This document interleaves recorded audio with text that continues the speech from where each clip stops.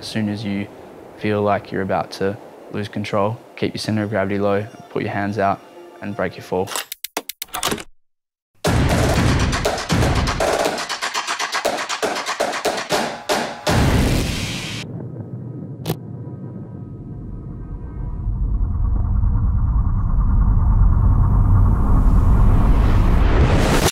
What if I fail? What if I'm not capable physically of this? And what if I'm not the person for the job? No one's really done this kind of speed on an electric skateboard before.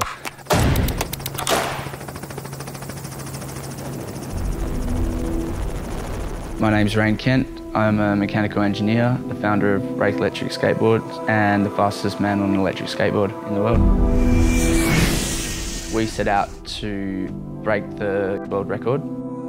The current world record is 95 kilometres per hour. We're hoping for an above 130 kilometres per hour result. When you're riding at those speeds, it's not like riding a downhill board. You have to get in the zone, get the feel of the wind and what the wind's doing, and then when everything's ready to go and everything's set up, open up the taps and just hold on and see how fast we can go.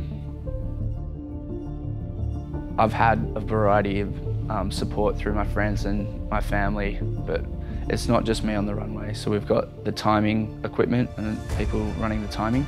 It's a make or break moment. Everything's set up, ready to go.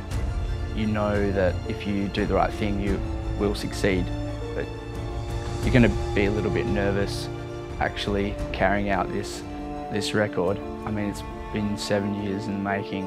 I kind of don't know what I'll be thinking. I'll be ready to pop a bottle of champagne, I think.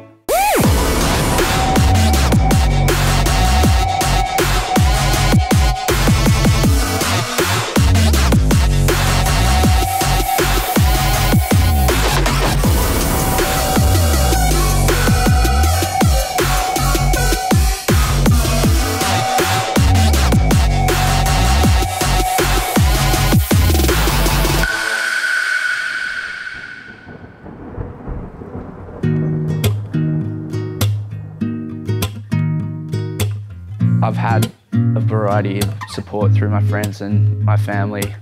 Watching my friends use these devices just, keeps me going.